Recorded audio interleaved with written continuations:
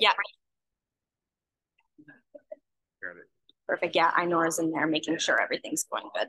She's watching it there. Okay.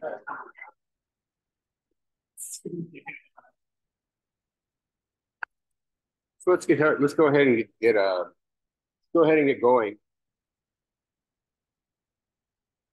Okay. Tonight we're honored to have Michael Young as a guest.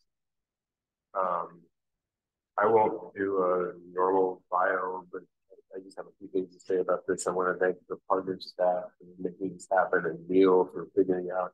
I couldn't figure out how to get somebody to come visit. I told Neil about it, and Neil just said, "Oh, here you go." Next thing you know, we had this all arranged. Thank you to the dean's office. He's around the corner here, and thank you to my colleagues who are all here and the president and the students as well. We've got a class of 40 back there. They're all the first year of the grad program. They're in a pro practice class. But one of the things that the thing that when I go elsewhere and I represent this program that I'm most proud of, that I draw most presence from, is that this is a school that still values drawing. And we're a place where we draw to find out, we draw to know what it is, we draw things that we draw to make knowledge. That isn't as common as some of our recent grads found out as we might think it is. It seems so natural here that that's how we think about things and that's how we think through things. But it isn't everywhere like that. And you know, we still understand as that this act, this practice is the birthright of the discipline and the raison d'etre of the profession. So it seems like over the last 15 years ago, if you look at the YouTube symposia, there were symposia about the end of drawing or the death of drawing and all this kind of things starting to go on. I think what's really beautiful and why we think we're really lucky to have Michael come here and visit is there's really, in reaction to some of that, but I can see the way that we grow things, there's this group of other voices that I'm starting to bring in this back to this. Oh, sorry, I should be over here. All good. I'm just going to minimize that. Tell me to go back to my stage. I got all excited. I was talking to you all. I'm sorry I forgot you all are. So I don't know what you all just heard, but so you know, fortunately, we have people like Michael opening up new yet old vistas in our understanding of the practice of artistic representation. Last year, some of you all who may be here were part of the ED3 drawing course that I taught, where we used parts of your book and we talked about the notions of crochet, entourage, and mosaic, and how, you know, we're a school that's pretty good at what you would call mosaic. I think that's a unique characteristic to be good at as a school. But we use Michael's book, Reality Model After Images, as a key text in getting to know the architectural drawings. Michael comes to us from his professorship at the Cooper Union, which is a school that is incredibly key to the last 50 years of understanding what drawings are in our discipline. And he also comes to us from his partnership in Young Ayata. If you want to see more of the details of where he went to school and all that, it's easily available on the web. So please, as he brings us a presentation called Enstrangement, which, by the way, this was like 1994 Columbia with Michael Hayes and Stan Allen. You know, anyways, it's beautiful to see this. I thought, oh, somebody's still doing this, and I never realized, no, it's coming back. You're just the old one now. It's okay. So anyways, thank you. And please welcome Michael.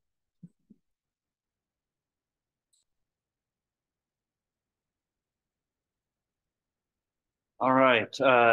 Thank you, Brian. Thank you, Neil. Thank you to everybody who's here tonight. I'm super happy to be here. It's my first time in Winnipeg, and I came straight from the airport, so I haven't seen a whole lot, but we got another day or so, and looking forward to seeing everything that I can, and thrilled to be here and thrilled to be able to speak with you about a series of ideas around architectural representation, but also around my practice, Young Ayata.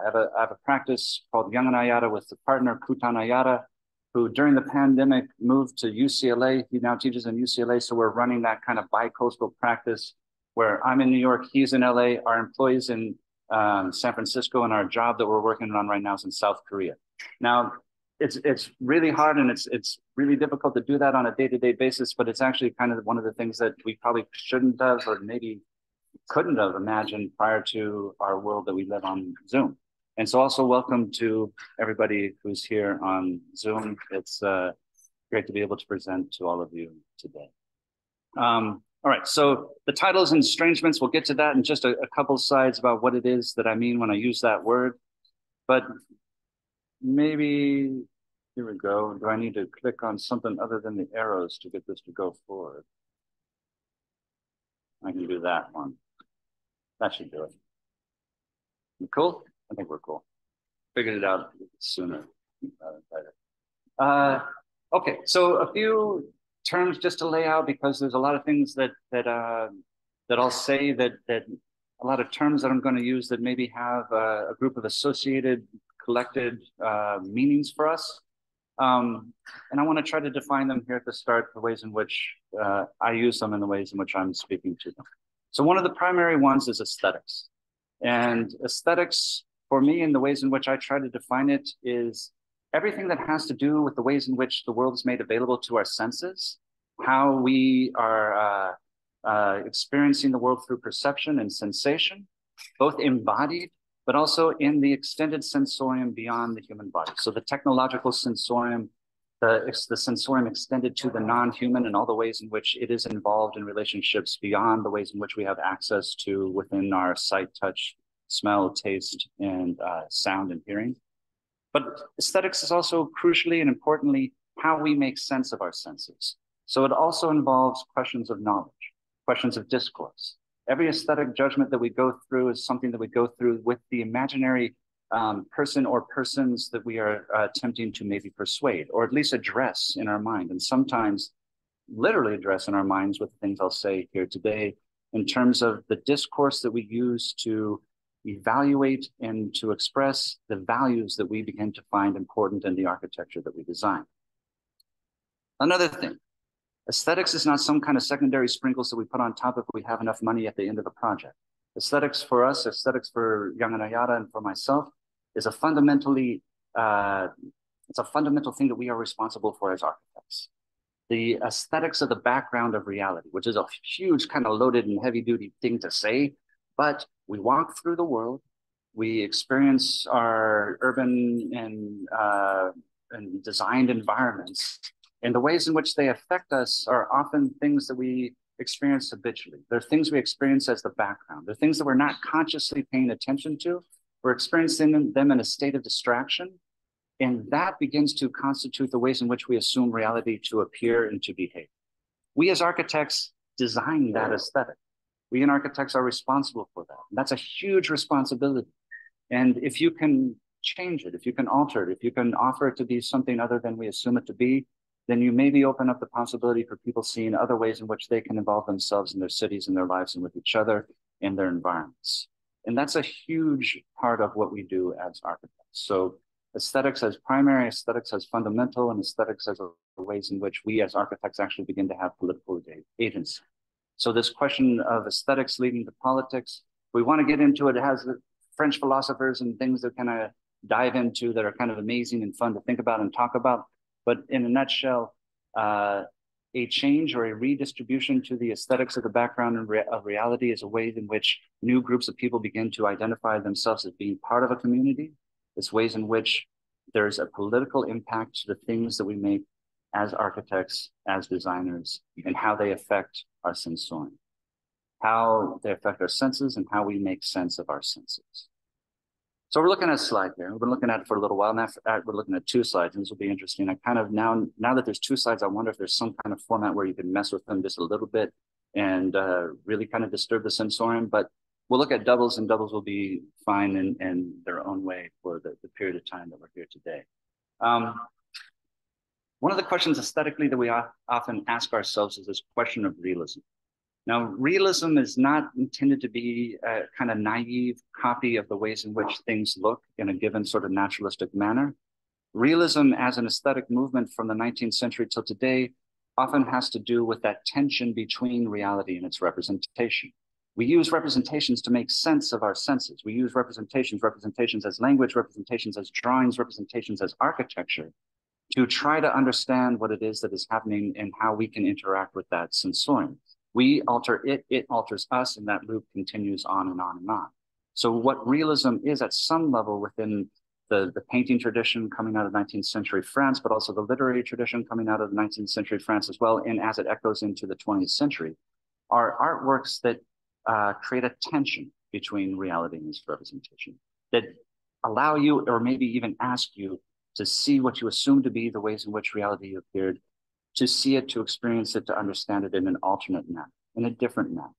So that sort of disjunction, that sort of tension, that sort of estrangement between reality and its representation, or that friction between the ways in which things are sensed and how we make sense of our senses, has everything to do with how we understand the question of realism. This was an experiment that Young Ayata did almost a decade ago now, within the questions of rendering, questions of realism, and questions of the Dutch still life. And the Dutch still life in and of itself is a kind of fascinating thing to kind of dive deeply into, because it's not like anybody just got up from the table and left this stuff there.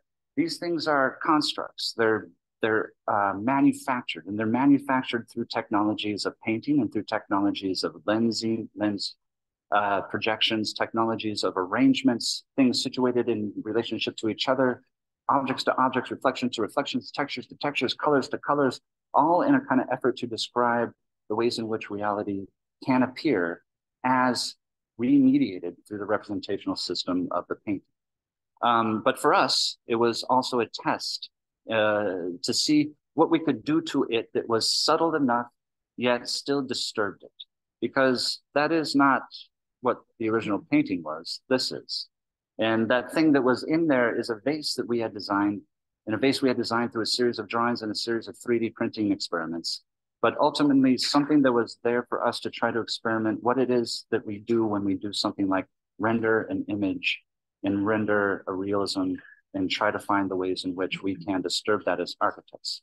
It's actually, in a certain way, an argument about context, about a building potentially coming into its context, not as something that is completely foreign, nor as something that is completely in mimicry of the context, but as something that comes in and adjusts the ways in which you see and experience that context, so you pay attention to it in manners which you hadn't before.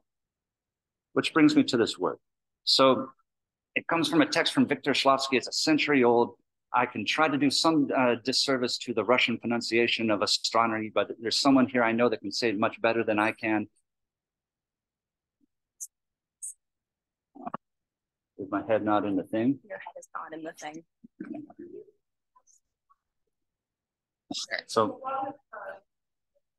mic higher. Thank you. Is that better? Awesome. Good call. So everyone on Zoom has been seeing my neck, which aesthetically is all right. So maybe not the best neck, but and that now hopefully we can hear each other, or you can hear me a little bit better. But the reason, okay, so this title for the lecture of enstrangement, there's been 3 English translations of this term.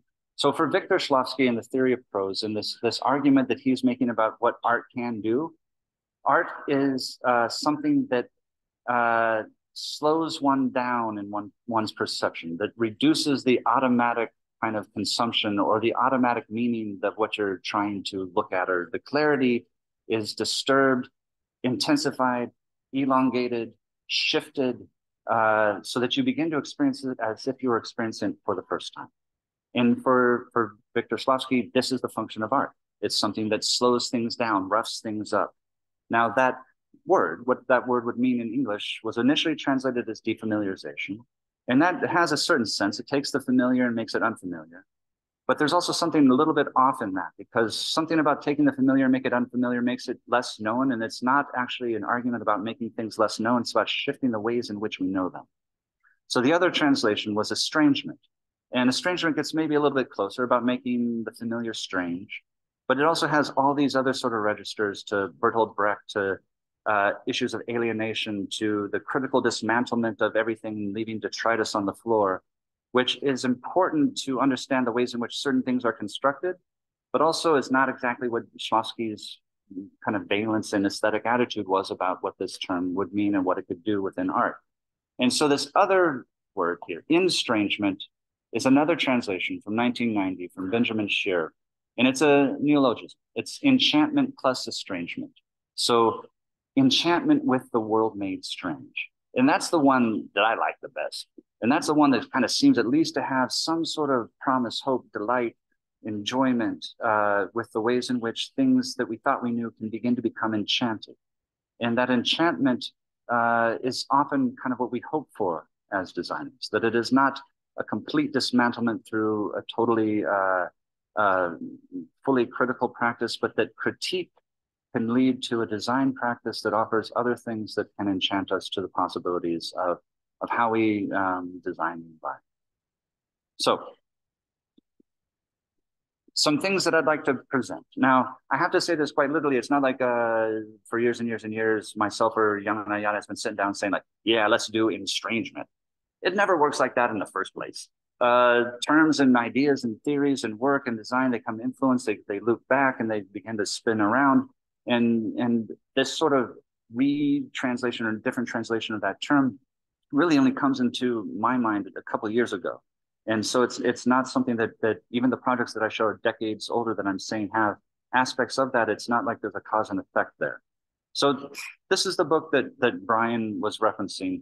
And I do want to say just a few things about it because there's issues that it brings up that'll echo into the projects that I show a little bit later from Young Ayata.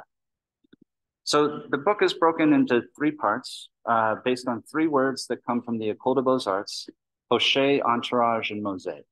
And poché, entourage, and mosaic were the three terms that would be used to describe the processing of renderings, the rendering of an image through drawing, through washing, through inking, that would move a design from its partie, from its formal organizations, to its final presentation to be evaluated at the end of the term as by a series of critics.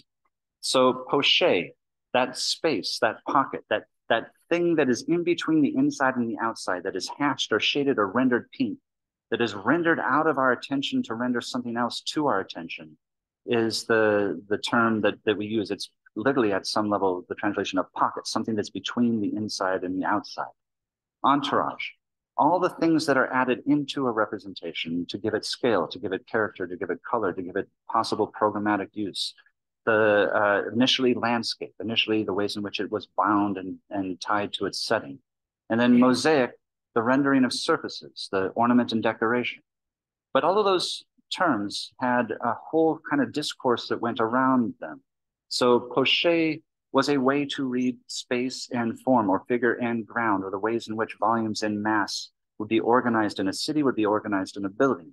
Entourage was a whole kind of argument about what was and was not architecture, how you would render that what was not architecture, but have it be part of the architectural concept. So ideas of context. Mosaic was how one guided attention through a drawing. So sometimes it would be drawing explicitly the tiling or the ceiling, but other times they would be drawing where they wanted your eye to go. And so I think this is still all three of these, which at some level we would imagine that modernism kind of rid us of the Beaux-Arts and all of its sort of affectations to rendering and imaging, but they got transformed, they got reinvented, they got estranged by modernism. And so part of the questions that the book asks is, how are they still echoing through till today? So I'm going to go through some of these fast, and I'm not going to go through the book in any sort of book talk sort of way, but just try to call out a few things that will echo into some of the projects that I show later. So this question of poché, the question of the figural space within that is indifference to the mass outside, the registration of the figure ground as a concept for spatial organization, also has a question of what is being rendered out. What is being rendered out is the material. What is being rendered out is the construction. What is being rendered out is the labor of the building. So it's rendering out one kind of labor and rendering in another kind of labor. It is a representational technique. It's a technique through drawing. It's a technique through rendering that allows one to see one set of things, but hides and conceals another set of issues. Poché, alive and well in a project like Sejima Nishizawa's Toledo Museum of Art, only now that poche is inhabitable by the services. It is totally visibly transparent, but it is there with all the heating mechanisms, ventilation mechanisms, and also importantly, it's big enough for people to get in and clean the glass. So this question of what happens in the poche through modernism ends up becoming labor that is the labor of the services of mechanical, electrical, plumbing, the ventilation that is hidden within, in this case, this building's almost entirely poche. It's almost entirely ventilation because it was not built for people, it was built for machines.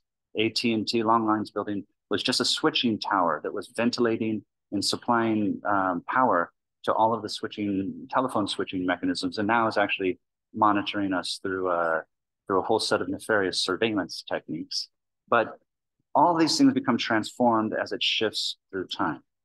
And then as we look at some of the issues that this could begin to become something that unlocks today, the world being scanned through photogrammetry and through LiDAR. As we know, we are constantly being modeled. We are being modeled by cameras in our cities, by satellites around our planet, by the things that are on our cars. Every car right now is at least 4 or 5 cameras modeling the city around it. So things that are driverless cars, things that are monitoring our commerce, things that are guiding missiles and military strikes, things that are doing archaeological studies, things that are monitoring climate change, things that are telling us about the migration of flora and fauna. All of that is a world modeled after images, and a world modeled after images through photogrammetry and LiDAR. Photogrammetry, if you don't know where it is, essentially it's a 3-dimensional model of points in space through 2 images of it. Once you have 2 images of a point in space, that can then be used to triangulate where that point is and assign it an XYZ location and an RGB value, color and location. It's been used in surveying for millennia, and it's at the heart of Manjin descriptive geometry. Descriptive geometry is ultimately, when we think about the techniques of plans and sections and plans and elevations for 3-dimensionally articulating a body through 2-dimensional projections, that is a point in space known through 2 images.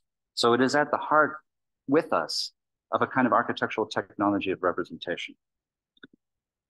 So one of the experiments that we started to do with Young Ayata is how to abuse it.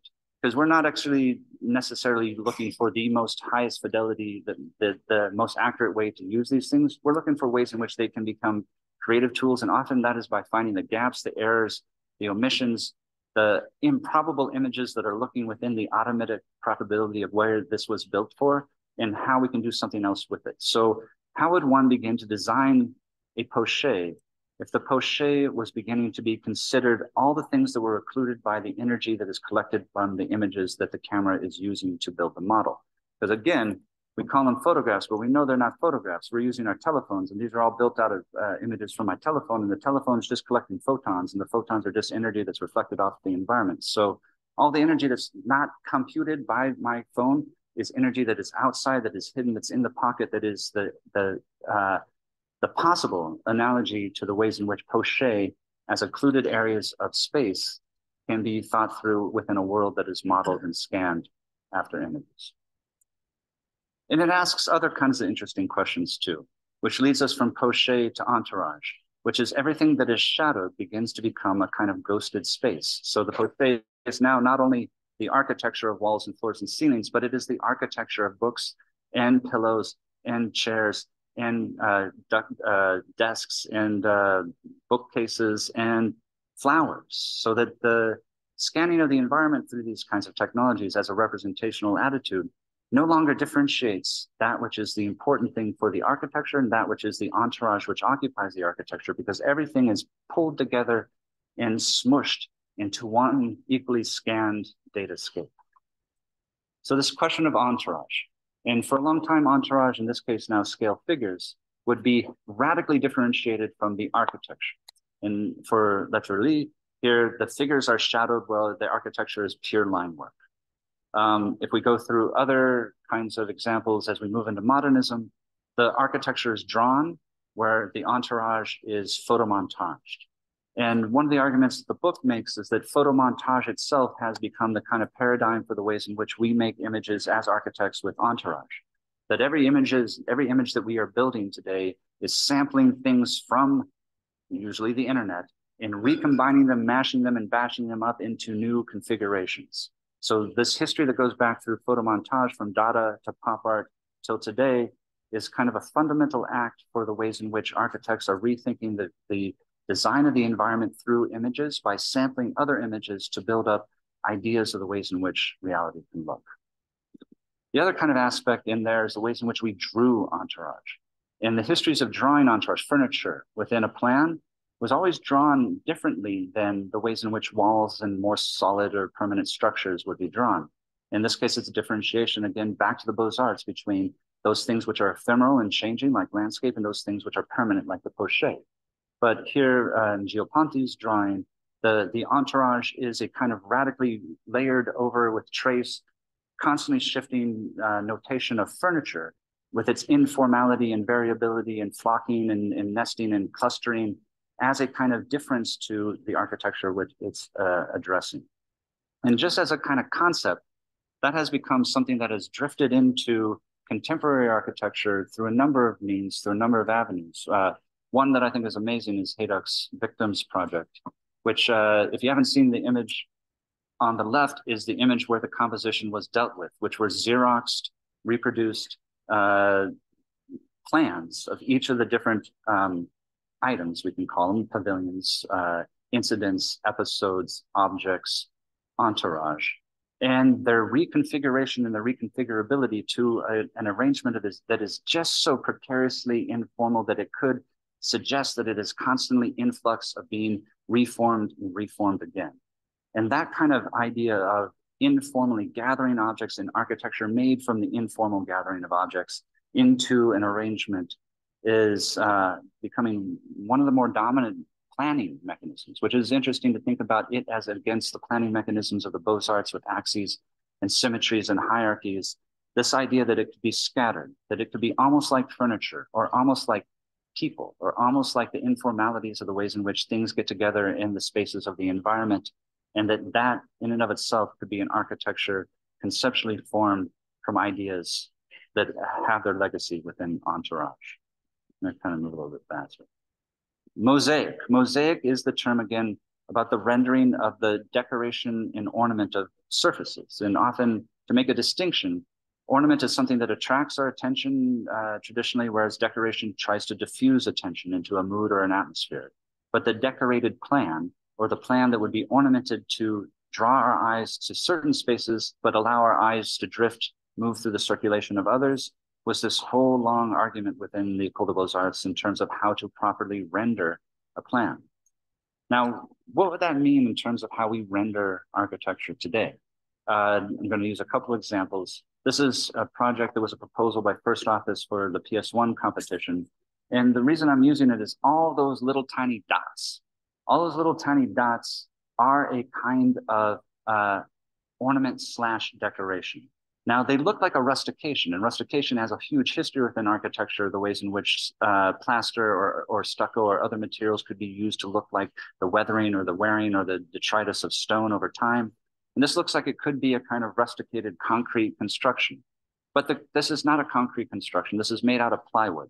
And those are plywood panels, and all the little dots are nail heads. So the rustication is literally the assembly of the object, and its awkwardness, in its sort of ways in which it kind of looks like it is about to fall apart, is registered as something that is actually literally the expression of the tectonic.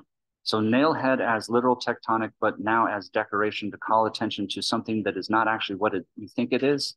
You don't think it's plywood, you think it's stone, or you think it's concrete. And that in and of itself, that sort of exchange between the ways in which ornament and decoration would have been used to rarefy one kind of architecture, used to problematize or estrange another kind of architecture. There's other examples we can think about within contemporary practices that are using large decals, oversized, misplaced scaled elements. And even now, as we move into the world of convolutional neural networks, generative adversarial networks, the whole thing that we call AI, which has been democratized through the stable diffusion models of DALL-E and Midjourney, and now we see this more and more and more. Should we like it? Should we not like it? These are like legit questions, and I think we should actually get into maybe some of the things that AI registers as both a level of enchantment, but also a level of gimmick. But here we do see Notre Dame de la Tourette. We see La Tourette with the ornament of Notre Dame, and it is montaged at a kind of discrete level that is so fine that we cannot pull it apart. We cannot break its seams. So it has become another kind of surface ornament, another kind of surface articulation. Or the ways in which realism is being used within contemporary photography. Philippe Scheer makes these images that look like full photographs of final buildings, but they are not. They're montages of about 50 to 60 different photographs. And they're revealed. If you look at them, you'll know that that is not actually a real thing. There's an abstraction to the profile. There's problems all over the place with the weathering. Weathering, by the way, usually doesn't copy itself exactly. Here we have copies of weathering stamped across the building. We have reflections that could not possibly be reflections in those windows. We have markings that are stretched to become an articulation on the surfaces. And all of that begins to kind of have a problem about the ways in which we register the realism of these images. And then this last question, which is the question of depth. And how does something like photogrammetry software model depth? And this is an experiment that consisted of 3 photographs and 3 photographs only of the Ludovisi sarcophagus. And the attempt was to see at what minimum level does the photogrammetry software begin to create other kinds of textural effects, other kinds of registrations, and other kinds of mishaps that we begin to misread as the kind of mosaic of the surface. Because ultimately what we're looking at here are dots and only dots. They're points that are mapped in space, that become pixels that are illuminated on screens, that become dots that are printed as pieces of ink. And in that, this movement from point to pixel to dot, or from ephemeral mathematical calculation to illuminated RGB value to verifying Microsoft Outlook to screen prints of 10 colors of ink being passed through a screen begins to become the world in which we are all swimming. The world we are swimming is this world between, are you still looking at my neck? No? It'll eventually go away, I think, if I can close it. Yeah. Okay. So,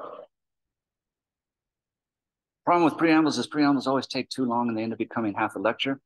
And so that was a series of thoughts to try to tie some of the issues within the history of architectural representation, architectural drawing, image making, to now I'm going to show a series of projects that that myself and Young Ayata have done that run up a variety of scales from representational experiments to built work. So the first one is so from 2019 to 2020, I was a fellow at the American Academy in Rome.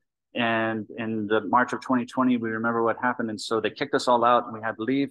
We lost 5 months of our fellowship, but then they gave us 6 weeks to come back as a kind of consolation round. And so this is from May this year.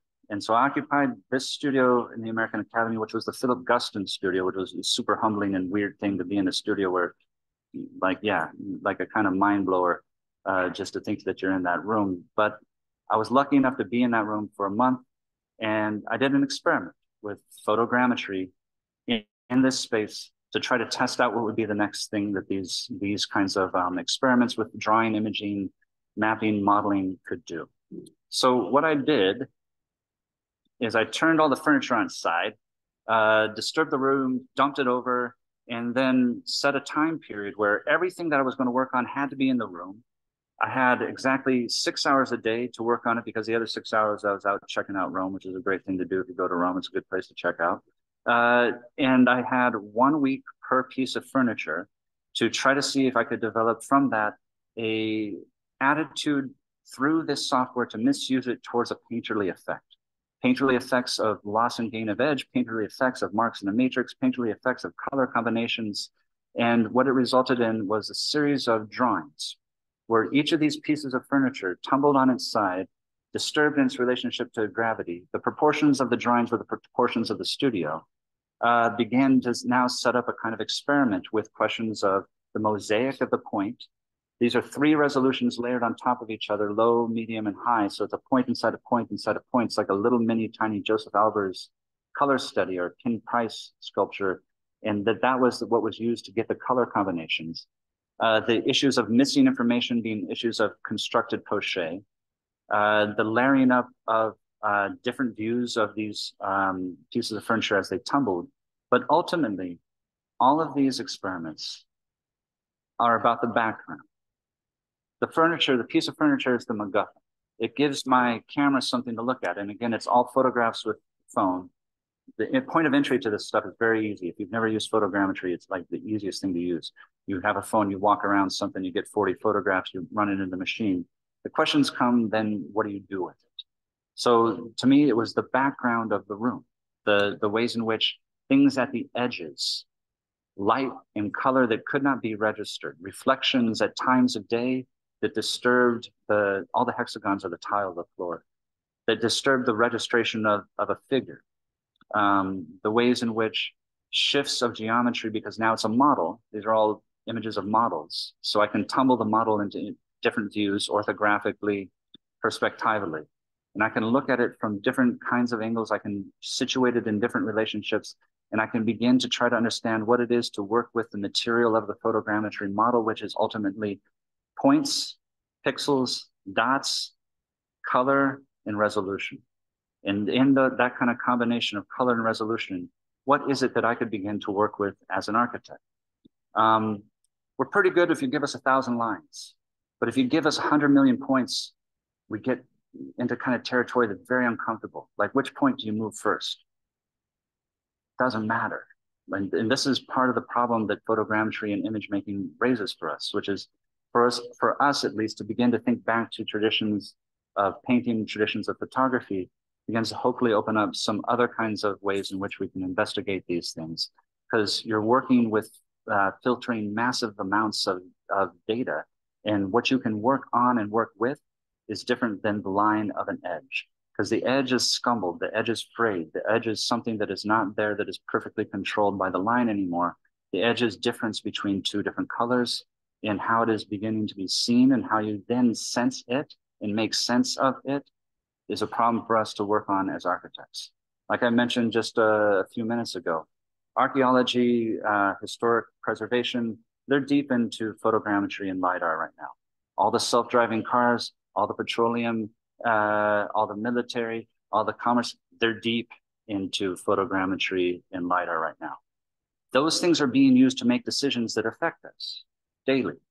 If we as architects are a discipline that prides ourselves on being involved within the construction of the environment and the ways in which it is modeled and imaged and represented, we need to find some ways to enter into that terrain. Does this answer those big time political conceptual questions? No, it doesn't. It raises other questions, and some of them have their own sorts of problems with it. But it's a start for me. It's an experiment, and it's something about trying to find the ways in which they can challenge our assumptions about representation and push them into other terrain. Okay. Next project. This is an exhibition from 2015 titled Vase Flowers. So it's an exhibition where we design flower vases. If you think about what a flower vase does, it does kind of typically sort of three things. First, it has to hold water because it has to suspend the life form that you've assassinated for your aesthetic pleasure a little bit longer than it would do if you had just left it alone. So it has to contain that water. Two, it has to pose the flowers. So a bud vase is different than a vase that poses a large collection of flowers. So each of these vases has a kind of attitude, it has a kind of posture, but the posture is not about it itself, its posture is about the ways in which it displays these things. Because again, they are, as we know, they're just animal sex organs, but we're bringing them to our grandmother, and we're bringing them to our loved ones. We're bringing them to all the people that we want to enjoy the kind of epitome of nature's aesthetic beauty, and they have to be poised. And then the last thing is they usually try to disappear. They usually don't want to call too much attention to themselves enough, but really it's about the flowers.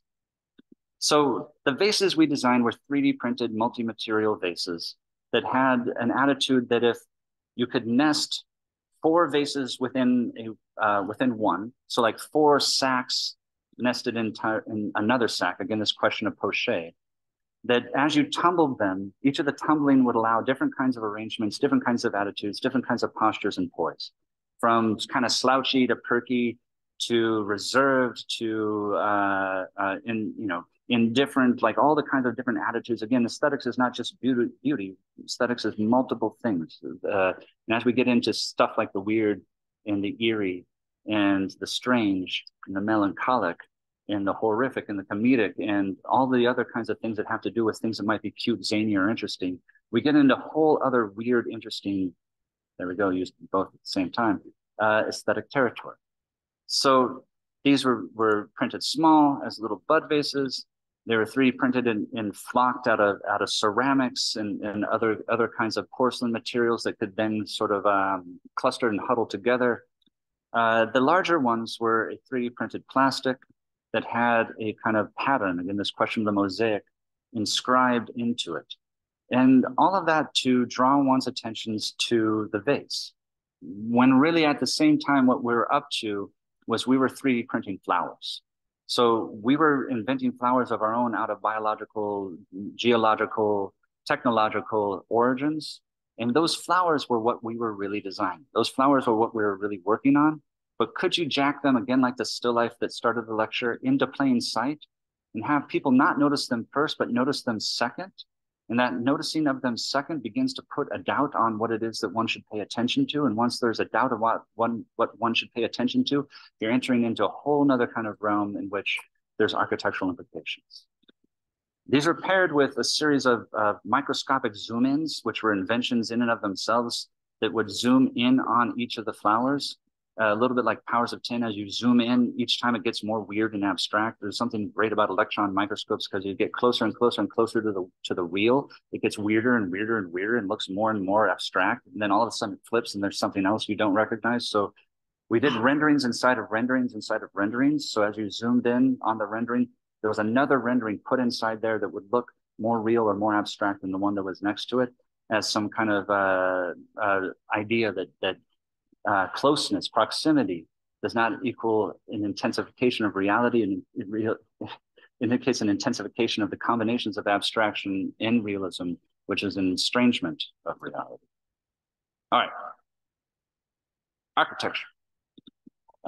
So there was an open international competition for a museum for the Bauhaus in Dessau, Germany, and to be designed and to be built for the centennial of the Bauhaus. There was 861 entries, and we were one of 2 winners. You should always be suspicious if there's 2 winners, just like letting you know, because to cut to the chase, they built the other one. But we did go through 2 rounds, and it was a great experience for us. I got to go to Berlin a lot, which was wonderful. And we developed this project, and we were happy with it. But ultimately, they built the other one. So to tell you about what it is that we designed, we decided very early on that we did not want to do this, not because we do not like it. This is an amazing building that Walter Gropius designed for the Bauhaus workshops and for the Bauhaus studios.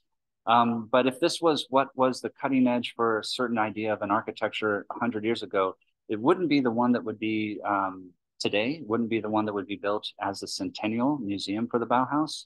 And furthermore, this was not designed as a museum. This was designed as a kind of as a workshop, and it was a very specific kind of mode of an ideology for the architecture of the Bauhaus. And this was not a museum for the architecture of the Bauhaus. This was a museum for the Bauhaus, and the Bauhaus was super weird. And the Bauhaus was this wonderful experiment of what happens when you combine new technologies with materials, with abstractions, with experimentations, with a new group of kind of social collective of working together with professors, and all of the kinds of studies that were done with textiles, that were done with photography, that were done with performance, became much more interesting for us. And it was this that the Museum for the Bauhaus was going to be dedicated to. And so here's how the design began working out. First of all, this to be located in a park in the center of Dessau, which in and of itself is a kind of strange siting. To site a building in a park is a different kind of way than to site something within an urban site. The strategy we came upon was that there'd be a whole cluster of self-similar vessels that would aggregate next to each other informally, kind of clustering around and forming different relationships as they huddled.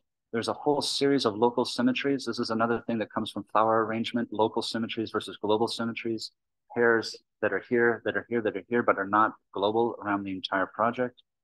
And they were articulated through mosaics to have the feeling from the outside as if they were large kiln-fired ceramic vessels. Each of them having feet that allows the entire park to pass underneath. You can kind of walk anywhere underneath it, and then light nozzles that point towards the sun. And there's this one sort of datum that hovers along that kind of flip between the feet and the vessels that is the registration of the gallery floor. As you go underneath it, the textile patterns from Gunther Stolz and other members of the Bauhaus become evident as a kind of shifting and stuttering sort of warp and weft tribute to the colors and experiments that legacy had left. And as you, this is how it was going to be made. These robotic tile manufacturers that can lay any pattern down, they usually are laying down kind of like cowboy sunsets in Las Vegas bathrooms, but you can send it anything you want and it would start to lay down pixel by pixel. So again, that question of how does a point become a pixel, become a dot, become a tile, become material, become something that then clads a project. This is the plan on the ground, flower beds where the feet of the vessels touch down. There's one floor and one floor only for the exhibitions, a kind of permanent collection, which is the more intestinal thing that runs down to the bottom of the page, and then a temporary collection rotating up towards the top. The project has this, again, this datum of these vessels collecting and huddling together. But something that became interesting for us, which harkens back to this question of poche, is how would you have something from the outside that appeared as self-similar objects rotated together, but as you moved to the inside, would begin to unveil a radically different character, an estrangement of poche, so that the interior of this collection, there's a little bit about the construction. There are timber hats on a concrete base. Sorry, I'm getting a little bit off track with the thought, but the point being this: as you had clusters of 1, 2, 3, 4, and as they intersected, you would have continually transforming spaces inside, again, the kind of Baroque poche, as you moved through the gallery, where what you expected from outside became radically different from what you experienced inside. And I think this is one of our big kind of architectural questions constantly that we ask ourselves is, what is this relationship between interior and exterior? And the fact that we get to challenge, transform, extend that, estrange that is, I think, one of the kind of wonderful opportunities we have as architects. The process of entry and the process of movement from outside to inside, inside to outside is a kind of wonderful thing we have for the ways in which we sponsor different kinds of possibilities for experiencing the world. And ultimately, it's just circles on a grid. The only geometry is circle, and the only arrangement is grid. And this was, for us at least, harkening back to some of the rational processes of the Bauhaus, that each one could be prefab constructed, that each one could be shipped to the site. And it was all about the rotation and the intersection of how these circles got together and nestled onto the grid to create these kinds of different spaces inside, modified and regulated by the thickness of the poche. So we built a couple things, but there's only one thing that we built that has for us. And this again, I think you'll find this as you start a firm. We've had Young Ayata for 15 years now, and it's kind of like you say, well, 15 years, great, you got one building. Well, yes, sometimes it goes like that, and I don't know how else to tell you, but we've been working, and we've been working pretty hard, and not everything not everything comes to fruition, and not everything is exactly the ways in which you want it to be. But also it's difficult practicing architecture, and for a lot of reasons that we're very lucky for, both Kutan and myself have been teaching. And so we've been able to have this sort of hybrid practice that is both involved with academia and involved with practicing architecture. But this building is built. It's a 7-unit apartment building in Mexico City, and it has both 1-bedroom, 2 bedrooms, and duplexes. But the main thing that we're working on, the main place in which we had possibilities of experimenting with some of these questions that we're talking about today within the aesthetics of estrangement, was in the windows, was in the apertures, and actually in the sort of almost a meter, like 0.75 meter of the thickness of the building. That was where we got to play, because the plan was going to be pretty straightforward. The plan was going to handle what it needed to handle for a mid-market housing project in Mexico City. The construction technique was handled by reinforced cast-in-place concrete, which is the kind of dominant construction technique in Mexico City. You try to bring actually all timber or all steel in there, you run into huge costs, and you run into a completely different set of imported labor that is expertise in Mexico City, and there's some of the best in the world, is cast in place concrete. And we'll get to that in just a second. So here you can see the plans. They're nothing much, but you can see those windows. Those windows are rotating into the building. They're kind of forming an inverted bay window. We likened it in a couple ways. One, as a kind of solid mass that began to be dimpled, that began to be softened, pushed in and out. And then the other was a kind of tectonic, the floor plate, where the floor plate began to be thickened and thinned as it pulled the head and the sill into and out of the building. So we had a lot of ideas about how we thought this would be built. And this was the first idea. And they did a mock-up, and the mock-up looked like this, which is pretty bad. And fortunately, we had incredible contractors, and we had an incredible local architect, Isak Mishan, who we were working with. And we went, well, we didn't go see the PSOC, but we started looking at ruled surface buildings, and we went and saw a number of the Candela projects throughout Mexico, which are just extraordinary process in terms of thin shell construction, but also extraordinary in the ways in which they handle ruled surfaces through the board formed casting. And the contractor came up with a better way to do it. And this was what they did. They built each of the heads and sills, because there's ultimately 5 that need to be built for the entire project. And they could have mirror images because the head and sill would be mirrored from each other. And from those wood molds, they cast fiberglass. And that fiberglass was lightweight enough and flexible enough that it allowed them to push and pull it and reuse it around the building, and to deal with both the ruled surface of the head and the ruled surface of the sill.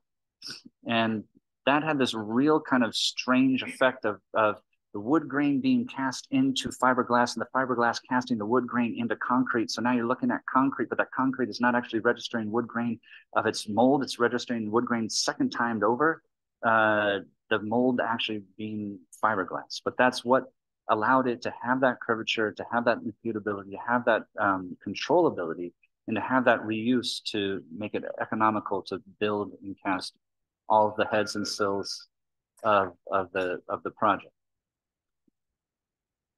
And so it comes out rough at first, but then it gets cleaned up and kind of tightened up and washed down.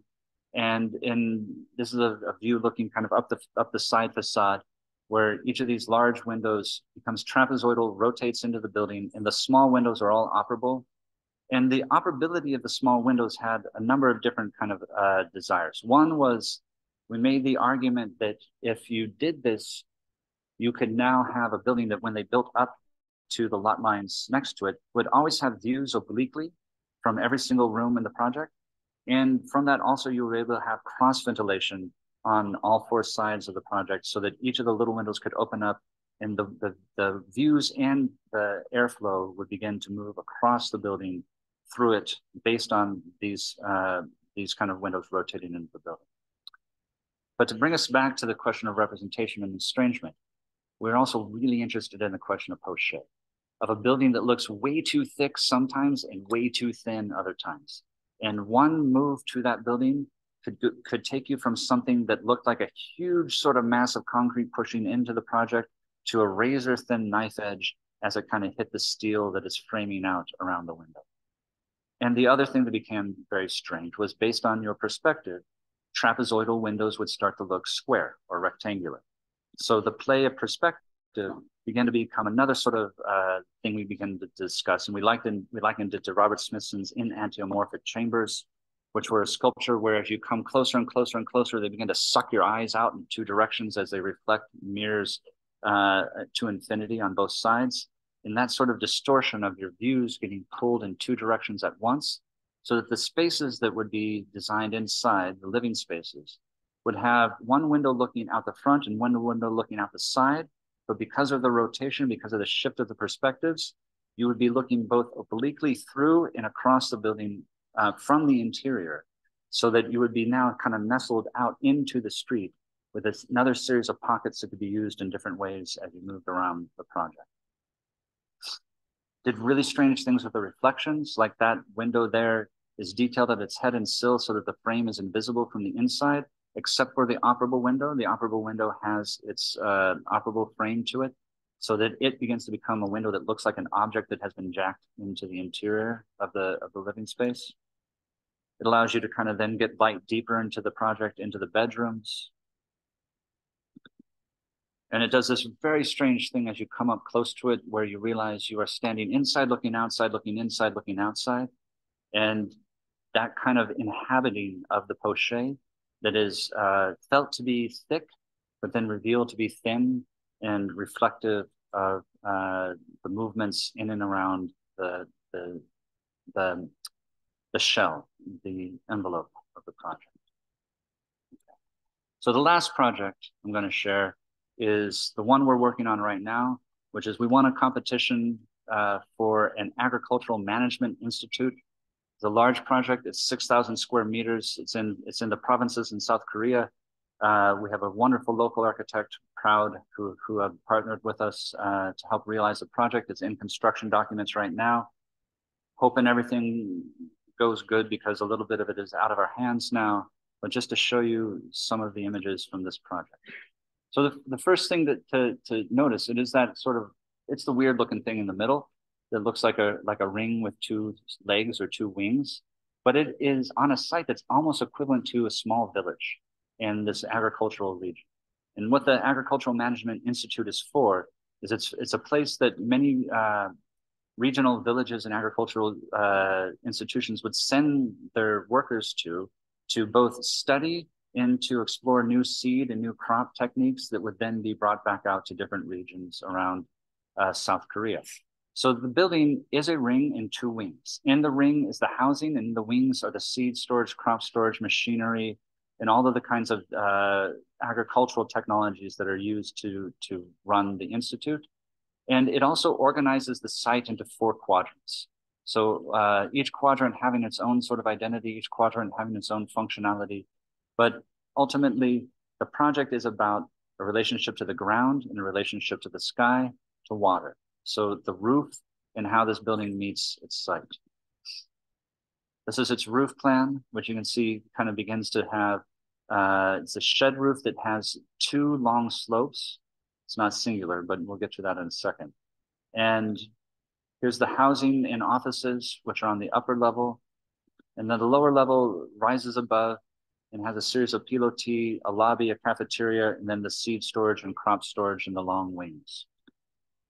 The section, though, which is this section about a relationship between a roof, a scupper, and the ground, both on the ground, floating above the ground, and then kind of nestled within the ground, begins to become the kind of argument of estrangement within the project, because it made sense to us that if it was an agricultural institute, it would be akin to the kind of sheet metal type constructions that were there.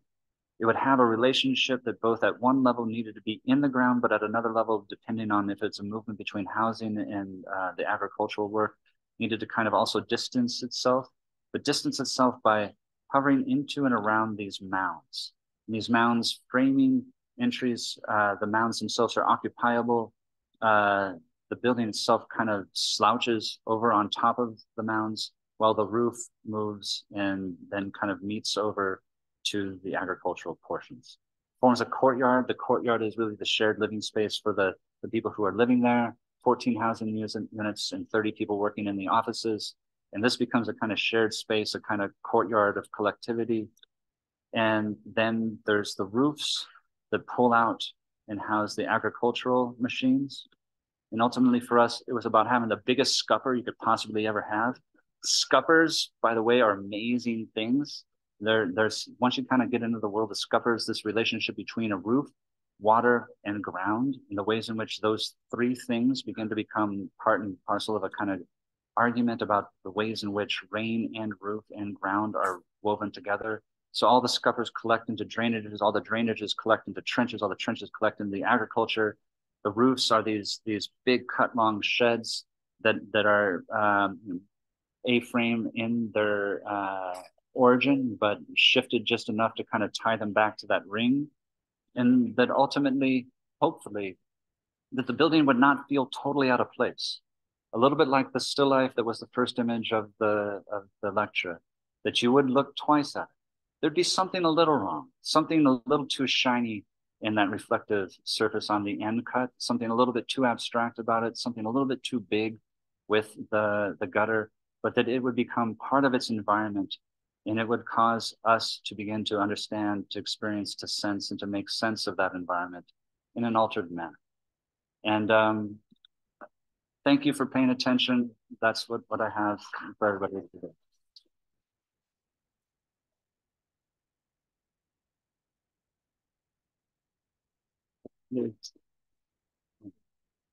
Sure. Yeah. Any questions? Happy. Have a comment or question, or maybe we should check online? I don't know how to. I'll try. If I'm running out from the partner's office and say no, but no.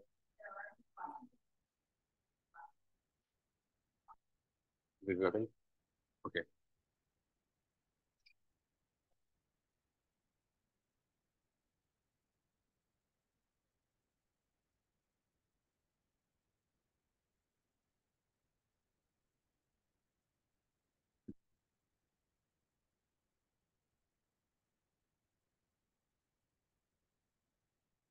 Well, what do you want to talk about? So for the students here, I mean, I know that I showed some things that are, let's say, okay, buildings, but a lot of stuff, especially a lot of the stuff towards the beginning, which is maybe closer to an art practice or a practice of representation. And I don't know, maybe I'd ask you, what do you think about that? Is that still architecture, or is it? No, it's loaded for the person giving the lecture asking the question, but just what are your thoughts on it?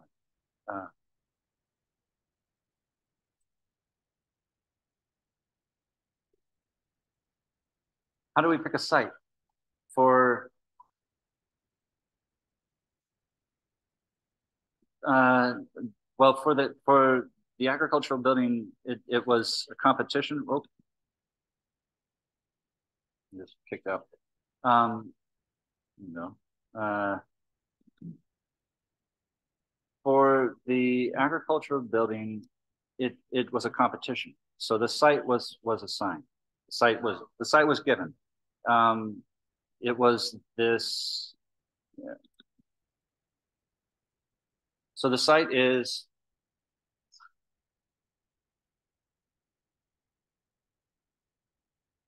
But it wasn't organized in plot. Given a chunk of field. Some of these are existing. So part of the argument here was to build more things that like over there, the house on the program.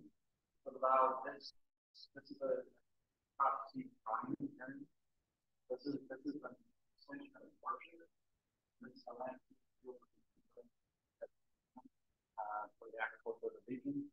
And just to use the building to kind of have a strategy to organize a larger field than it actually could occupy physically by its relationship to the two wings kind of holding a corner and a crossing and a quad, and then the ring being pulled away from it, and there being a juncture that you could pass through, but that those two sort of diagonally would become two separate worlds joined kind of at the crossing, if that makes sense.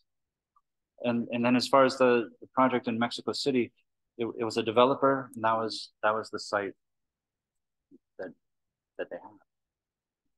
I noticed that first of all, thank you for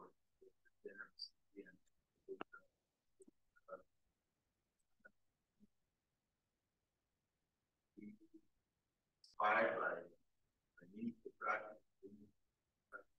I am very, very interested in the relationship. I'm delighted by the persistence of the word. For the next experimentation that the simple abstractly anywhere, and then exploring the opportunities, circumstantial opportunities that help collective practice, and how reflection aesthetics, so then they start taking history, start taking shape. One, tell us a little bit about the for the students, it can be very interesting about the process as a practice and the chicken and egg question. What comes first, what's next, what is the relationship with the artistic and the conceptual, how you get from one to another, where you feel more comfortably, what is next. A little bit about the personal aspect, this iteration, merge, experimentation theory. Sure. Thank you.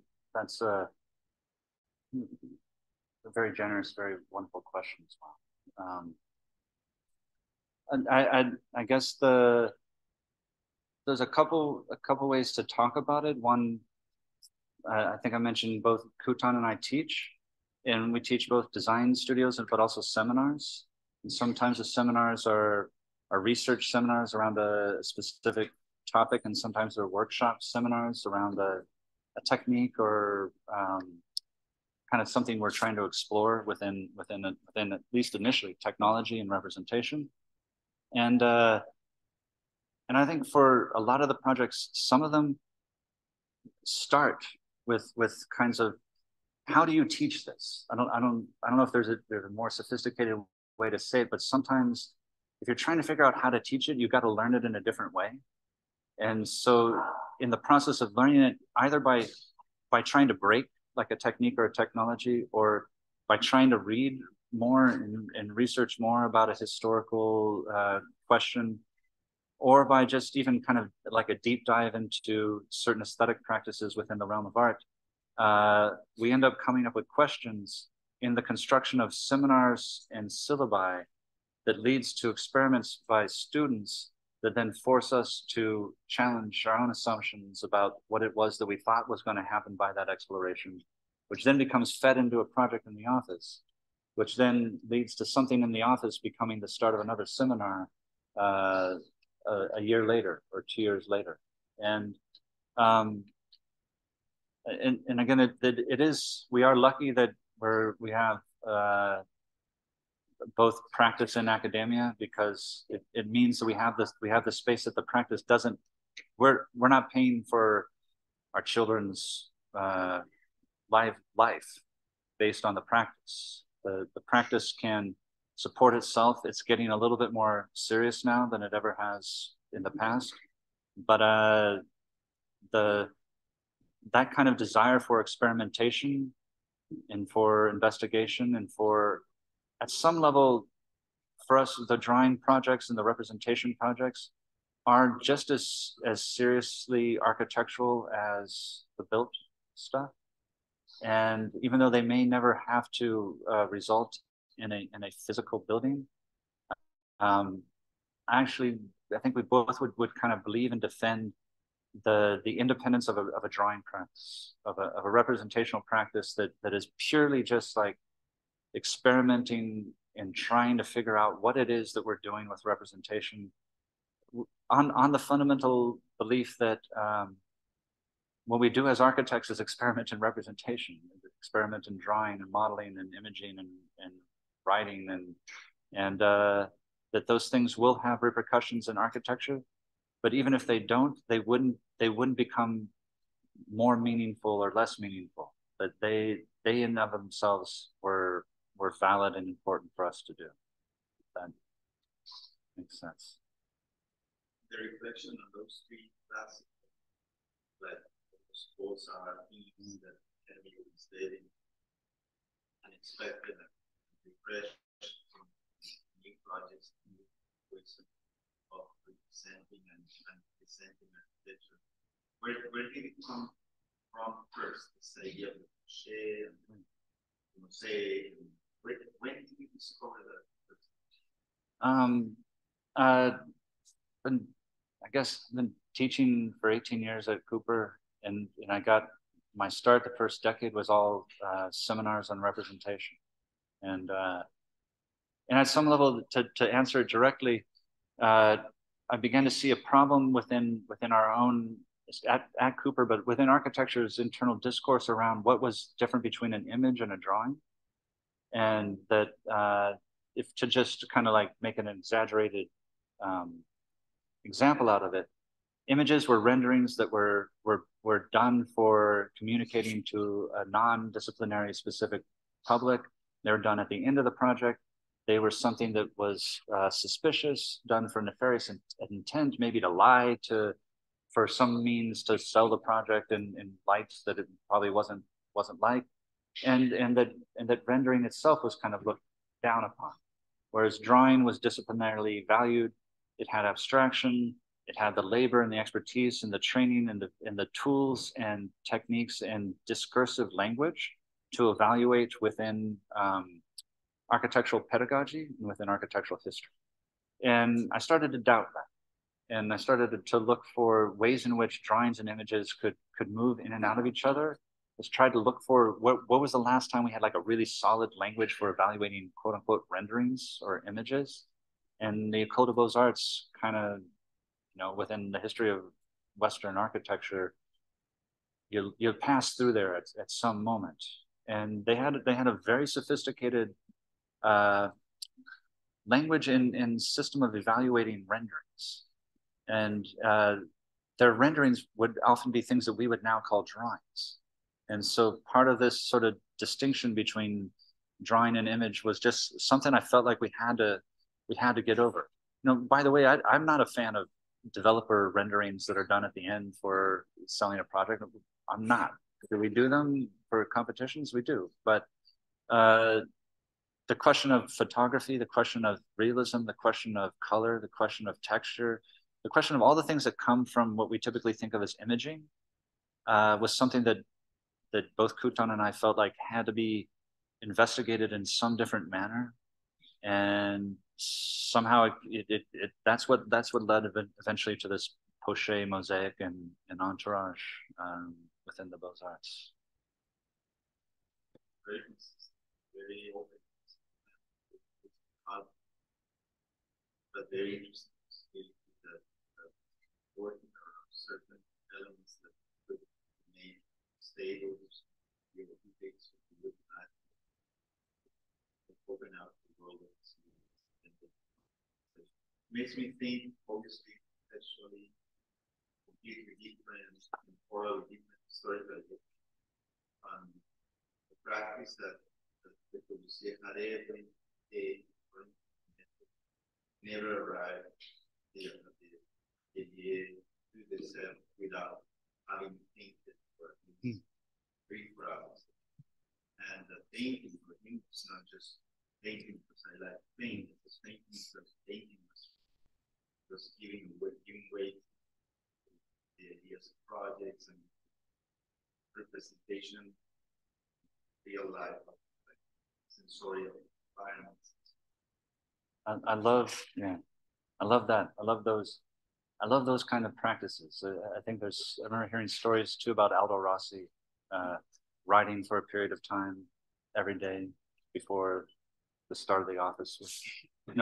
I got an 11-year-old and a 15-year-old, and just sometimes getting like the left shoe on the left foot and the right shoe on the right foot, like going out in the morning.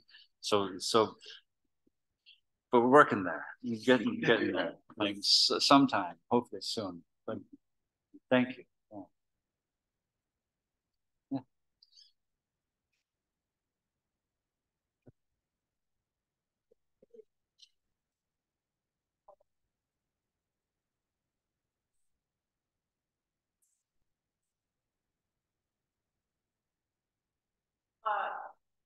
I want to share my own basket of words, and the one that I find closest to estrangement is one I use with my students a lot, which is to be subtle. Hmm. And I like subtle because it implies a kind of slight shift, but also it's a little bit, so it introduces something that is, yes, can. Yeah.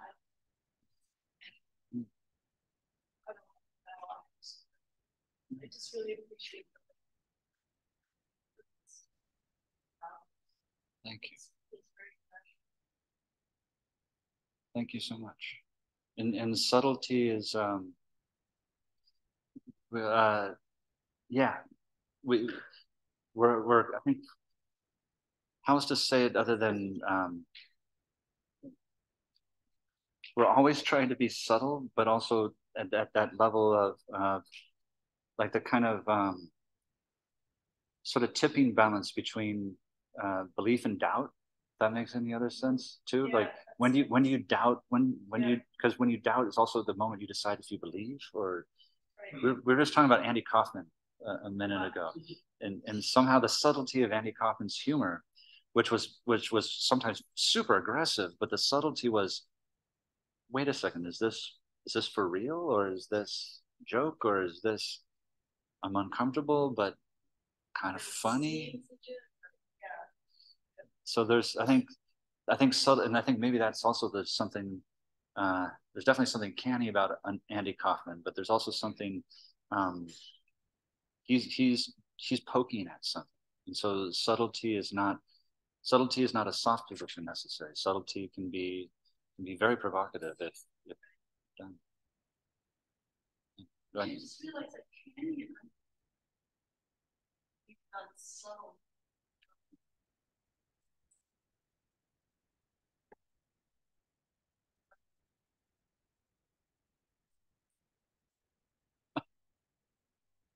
Good one to think about, the unhomely.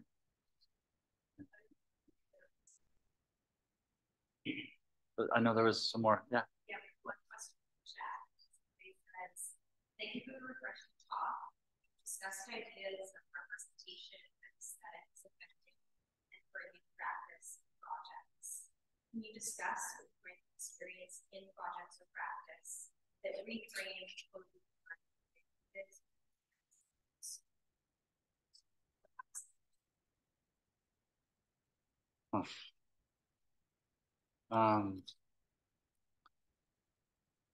Well, there's a lot. Thank you for the question. Thank you for the question. My neck thanks you for the question. It's a good one, and kind of thinking back through certain things. It's funny how stuff kind of goes away, comes back. If I was to say one thing, and this maybe comes back to the subtlety question. I'm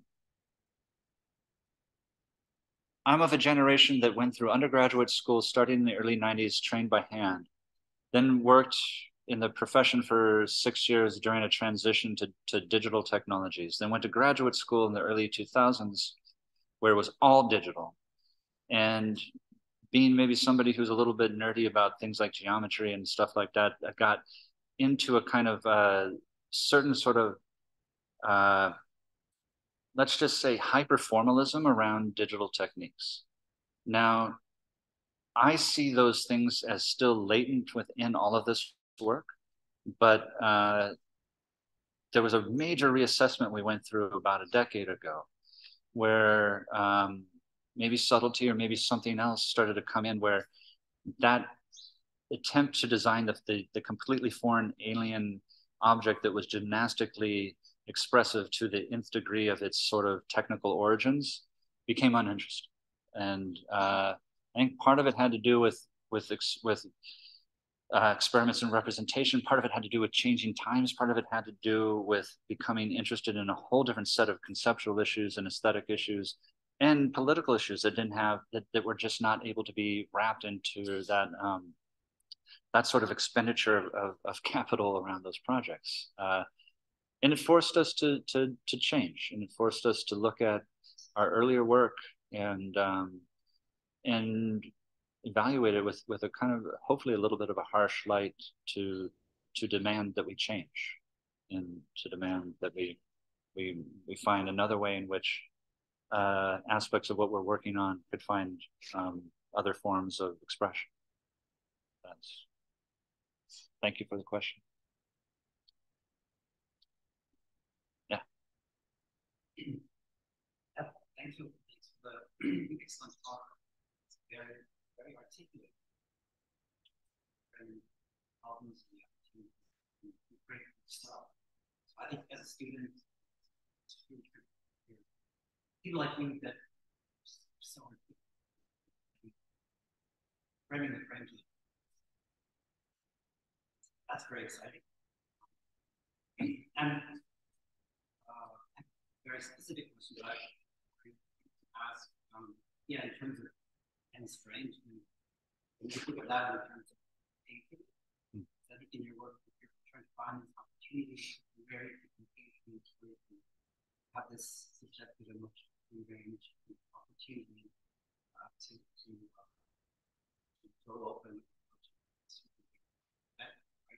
You also have a hard line service architecture as well. So playing those painterly, maybe the color and the drawing.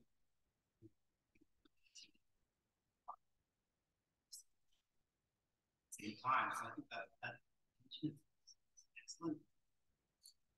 You're very aware of it. Kind of question.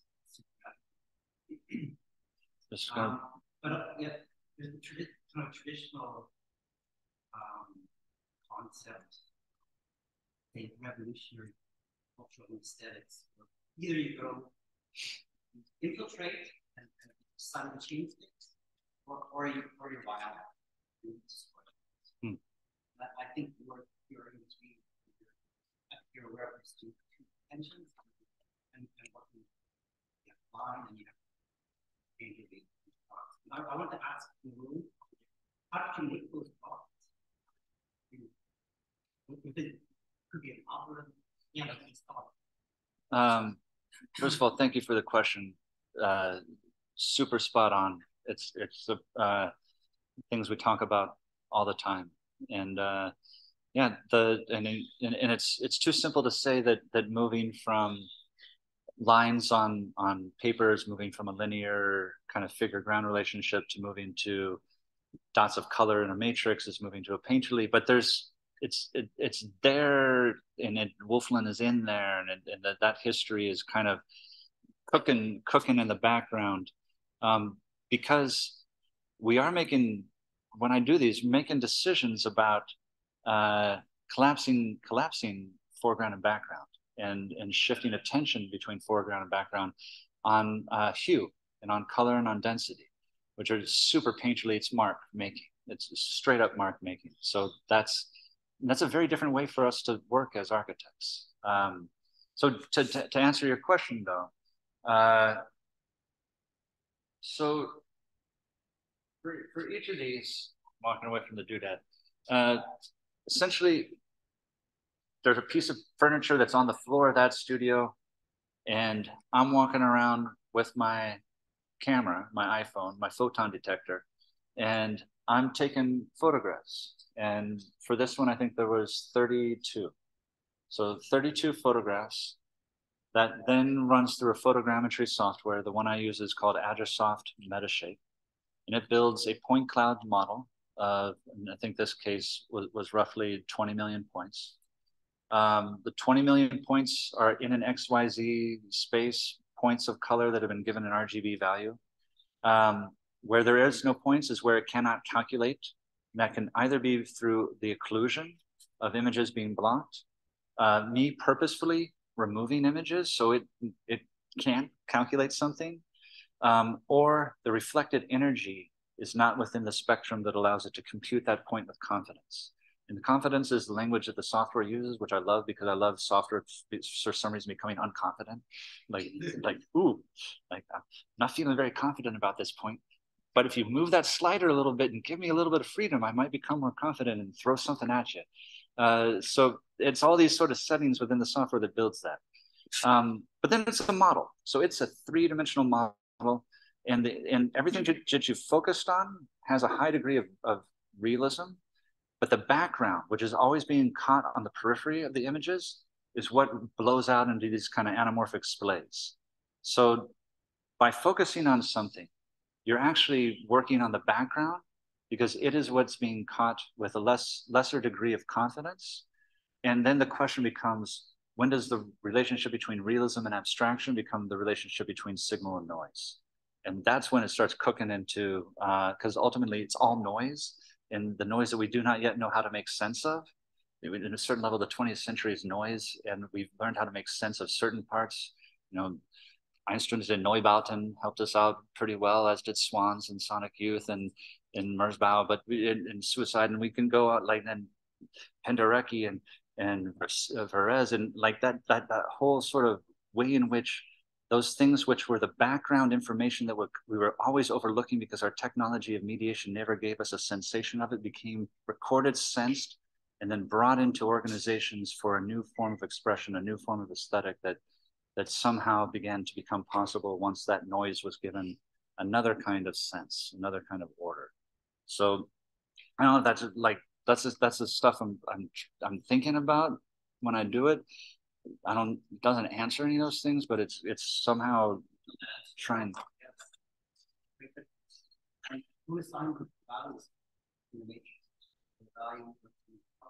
Oh, so then I extract it from the once I have a view, which is compositional, like you're moving around a model. I can be really far, I can be really close, I can be an orthographic, I can be perspectively, I can distort it, I can be axonometric. It's a model. So once I find that view of that model made from images that I'm happy with, for whatever reason, as a composition decision, sometimes it works better than others. I extract it at 3 different resolutions: really low res, medium res, and really high res. So all of these images are those 3 resolutions collapsed on top of each other in Photoshop, which with each of the resolutions shifted in its color values, so you're doing color mixture of marks on top of marks. And where you have a high degree of small dots, you're able to do one kind of texture. And where you have low resolutions of, if you get up close to these, there's the resolution projector, but there's a dot inside a dot inside a dot, and each of them is a different color. And so then it's about filtering and mixing and modifying those locally to begin to do different optical things. Yeah.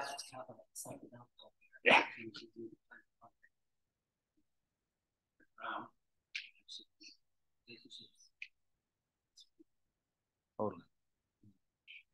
Psychedelic Alberts. But did you choose like red and green? So the larger thing was. Thank you. Each of the furniture began to have a mood. So the yellow couch had one mood, the white chairs had a different mood, the drawers had a different mood, the table had a different mood, and there was I mean, you can kind of see them on the wall there.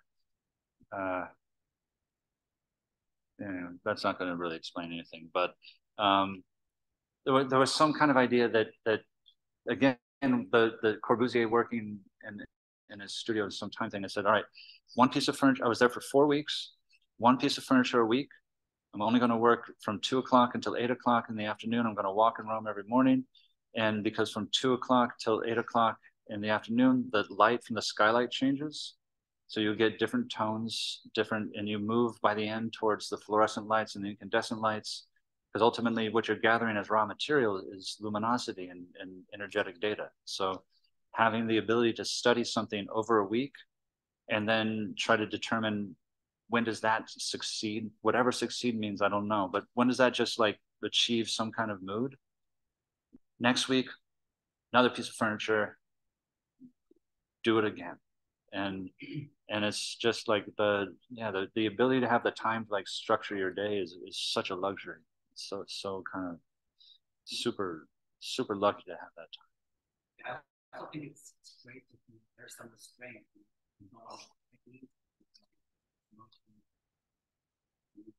Yeah. Doesn't seem like it's just technique. It's part of Hopefully. Hopefully. That's super important. Yeah. No, absolutely. Mood. Yeah, absolutely. Absolutely.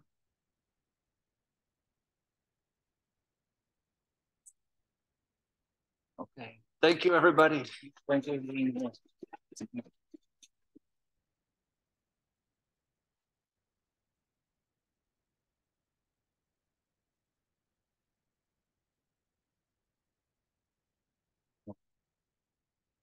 So like the whole time, everybody was just looking at like the bottom of my neck. Yeah. Sorry, everybody. You're just too tall. I'm just a tall guy. But thanks for coming. It was a good neck. Yeah.